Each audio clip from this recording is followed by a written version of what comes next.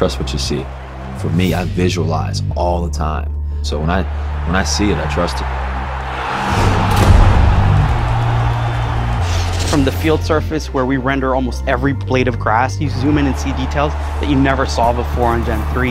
Because of the new fidelity, we're able to zoom out the camera more, but we're also able to zoom the camera in even more than we have before.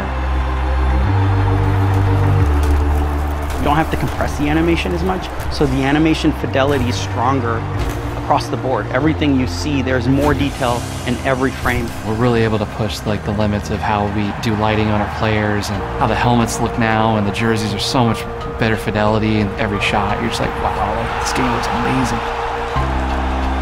And it's not just about the detail, the way materials react. So for example, skin has subsurface, light going through the skin that happens to us, and now it happens in the game. The way that their skin deforms when they smile or, scream. Rendered thousands of characters in 3D. When you look at how beautiful the stadiums, the lighting looks. CenturyLink, there's nothing like it. It's one of a kind. The atmosphere is just so alive. I think these things are really obvious right away, and these are things that we just couldn't do in the past.